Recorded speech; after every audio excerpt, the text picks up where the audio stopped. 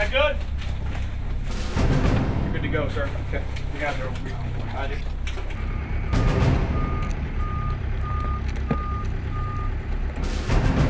We just got information of a possible downed aircraft in the vicinity of Petersburg.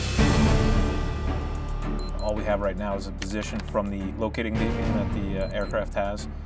We also know that there were 7 people on board. Our aircraft is equipped with receivers that can pick up the 406 beacon, so on this case we're going to actively be monitoring those frequencies to make sure that we can pick up that transponder and it'll get us right on the spot. Alright guys, so let's assume this is an actual plane down and there's people there. If everybody's fine, we can take them to Petersburg. If somebody needs medical attention, we're probably going to take them to Juneau. Is there anything that you think we should be thinking about there, Dave? Yeah, just triaging, how many people can fit in here. We got 2 litters, so 7 people. Yeah, let's hope for the best. Anytime you hear 7 people, then you start thinking for a mass casualty. Extra medical gear, extra litters and backboards. Downed aircraft, you start thinking about wreckage and fire hazards and maybe some tools to be able to cut through some of that wreckage. Are we picking anything up on 406 yet, sir? Negative. I'm going to start my descent. I've got the area in sight to where we're headed. Cabin doors. Cabin doors open.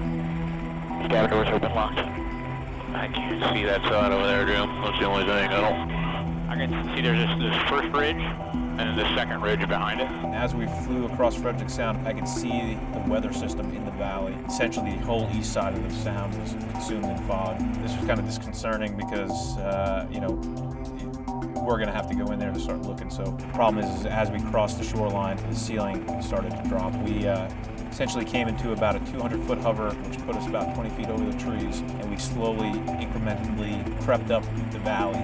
Kind of a critical maneuver in the aircraft, not a great flight regime to be in, but it was, we needed to get to that position to locate the beacon and hopefully the crash site. Freaks me out being in the door flying around the mountains like this. All right, we're going to creep through here real quick. We're looking for broken trees, anything that would be a telltale sign of, you know. All right.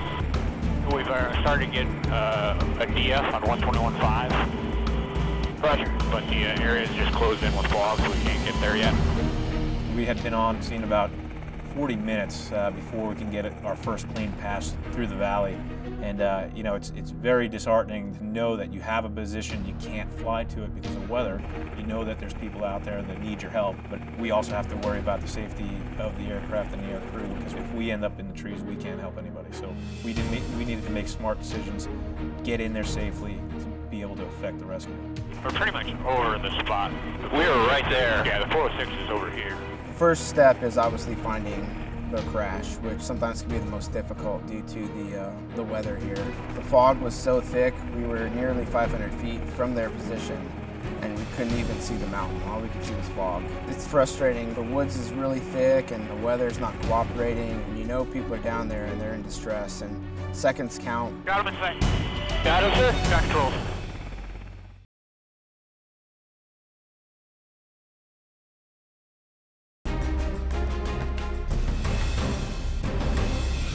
Hey, got him in sight. Got him, sir? Got control. Hey, Dave, will you call sector, tell them we located him? Be advised, we have located a person down here. We launched on a downed aircraft with 7 people on board. Once we saw him, we started talking about hoisting right away. It was going to be a max height hoist, and the terrain was very rugged, lots of trees. It was on a mountainside. It was going to be a difficult hoist, for sure. All right, Dave, let's get you ready. Roger that, sir. It's hard to tell what that slope's doing, Dave. It's pretty steep. Mr. Gibson said that he spotted someone. It was a huge lift off us, knowing that we found them, they were there, and we can now do our job. Mr. Erickson decided that we wanted to do a harness deployment of the rescue swimmers to land. The biggest problem with that was that our hoisting area was maybe about, I'd say, 5 feet by 5 feet, and we're doing a hoist from around 200 feet. Dave, you feel good squaring up that hill if we put you right between those 2 logs? Yeah, that's not too steep. Sure, I feel good doing that. All right, anything happens, guys, we're going in the creek bed right there. That's where I'm putting it. Roger. Dude, where's the freaking crash at? I wonder if it's up. Dude, I think it's, you see right out your door, right to the right of it, there's something on the ground. They must have just nosed it in. Yeah, I can't even see. When we decided to hoist, we didn't have a visual of the actual plane crash. We just had one survivor on the ground. And so the plan was to lower me down with the EMT kit and make contact with the survivor. And then I was going to radio back the situation to the helicopter from there. Source going over outside cabin door for load check. Load check, swimmer. Load check, please. Source going down. 100 feet. Source below the aircraft. Source going down. Altitude. As I was getting lowered down, the sheer height of the hoist was kind of in the back of my mind, and I knew I'd be getting lowered down through some trees, but I have full confidence in Newkirk. We work together a lot. I was just ready to get down there and help him out as soon as possible. Make sure you don't come down any. We're about 10 feet from a tree below us. Yeah, roger. Can you come easy right, sir? Yep. Source on deck. Once I got on the ground, it looked completely different from the air. It was much more treacherous than I had saw. There was a lot of debris, big down trees, and it was a lot steeper and muddier than we had anticipated. I knew it was going to take all my physical and mental abilities to make it through this SAR case. Jim, clear on that tree there? You're clear above it. Don't descend at all. 6038 swimmer, made contact with this gentleman. It is confirmed one person is dead. There are other people who can walk, and I'm going to go with him to the crash site. Over. And roger that. Once you get to the crash site, give us a update on who is ambulatory and who's not. I made my way to the survivor. I asked him what was the condition of the other survivors, and he told me that there was one person that he thought was dead, and there was one person with a back injury and a possible broken leg, another person with a possible broken back, another person with a broken wrist and a possible broken back, and 3 other people all had cuts and bruises and were in some pain. They had been there for over 5 hours. The aircraft was wedged in between 2 trees with both wings ripped off, about 8 feet off the ground. The burning smell is what really got to me and what made the situation even more dire. Okay, I have one litter rigged and ready.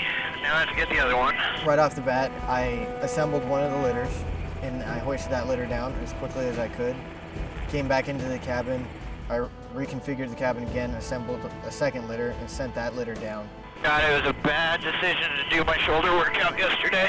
They hoisted down the litter to me for the first survivor, which was the female with the back injury and the broken leg. I had to explain to her that it was going to be very painful for me to pick her up and put her in this litter. She was really brave, and I picked her up and got her strapped up in the litter. There was debris flying everywhere from the trees and getting thrown around from the ground. I felt bad for her because she was getting debris thrown on her, so was I. But her best chance of survival was rapid extraction. There's coming inside the cabin. Move the basket really quickly. And there's coming inside the cabin. So what we came up with was that we were going to litter the broken leg patient and then basket the broken arm patient. Get those folks back to Petersburg, get them to the ambulance while Dave packaged up the back injury. We formulated that plan, and then we would go back to Petersburg and come back and pick up the remaining survivors and Dave. Oh man, this is gonna be the hard part. Alright, Hanging halfway out right now. right here, okay?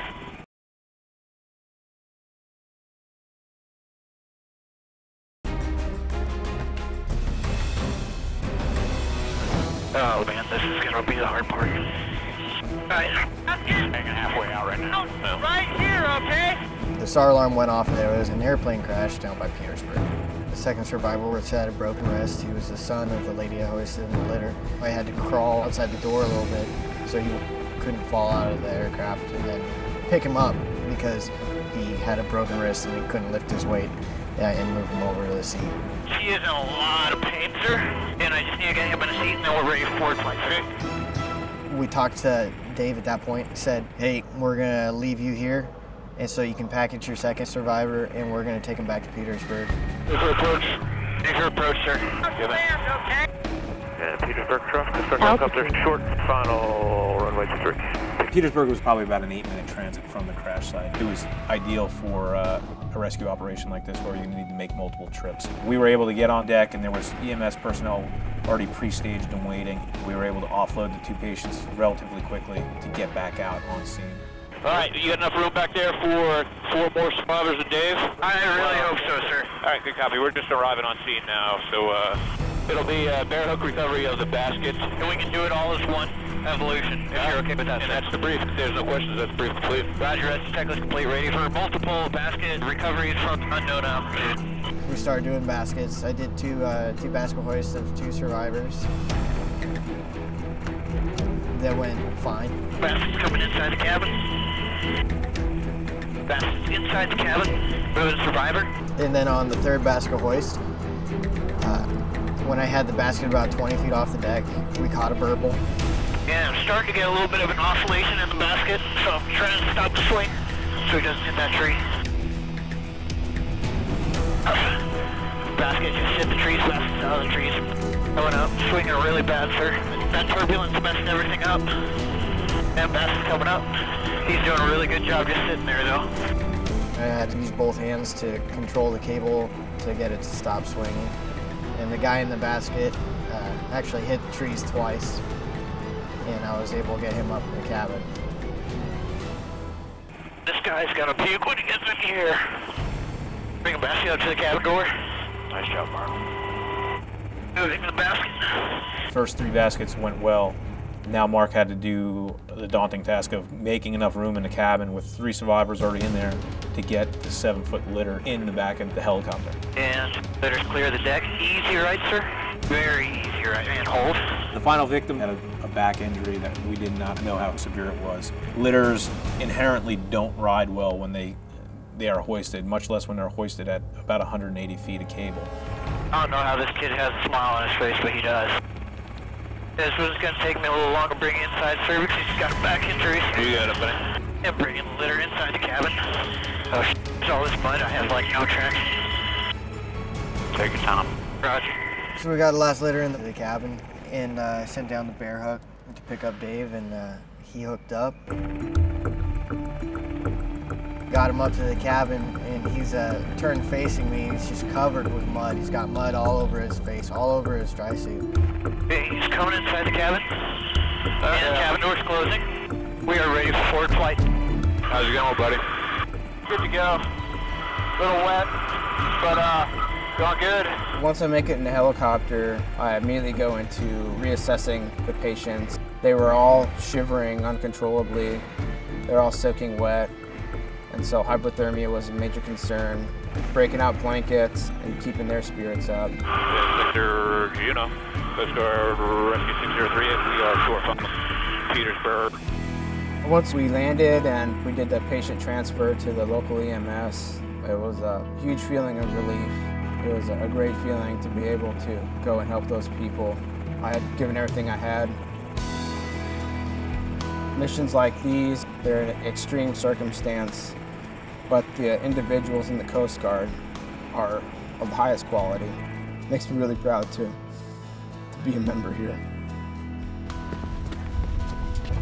This particular case just goes to show that anytime the alarm goes off, you never know what's going to happen. Aside from the one man who died, we were able to locate the survivors, provide medical care, and extract them out within probably less than 6 hours from their crash, which here in Southeast Alaska is nothing short of a miracle.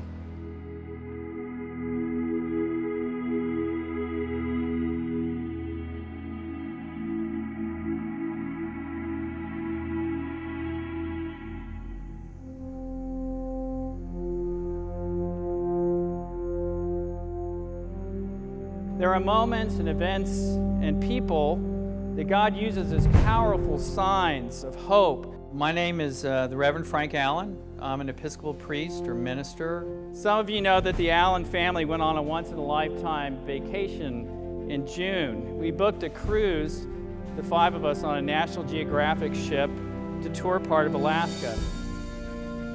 We had casually signed up for a float plane excursion.